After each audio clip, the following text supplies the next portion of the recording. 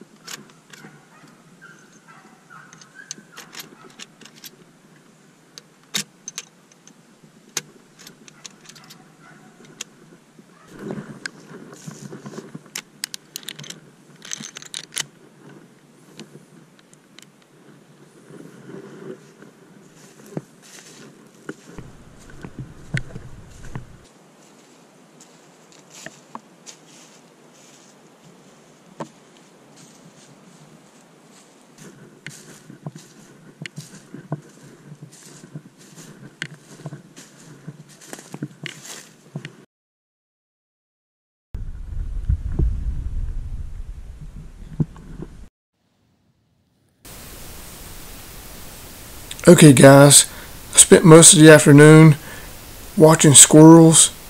Had a great time watching them chase each other. Some were getting along good, but others were chasing each other off the food source. I did see one rabbit.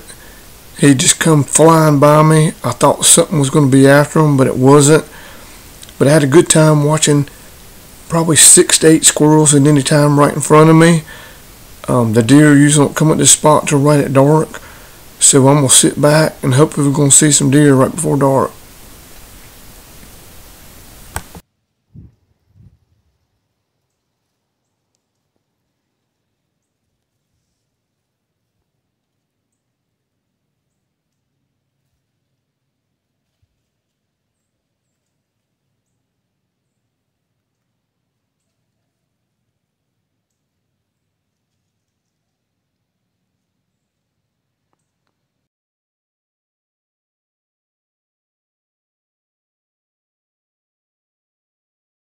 Alright guys, not a big one, but we got some good meat. I'll do the outro at home, but it's too dark to film this. I shot it at last legal shooting light. It's like the last minute of the legal shooting light. But thanks to Rodney for letting me shoot a deer out of his stand. But anyway, we're getting him to the processor now.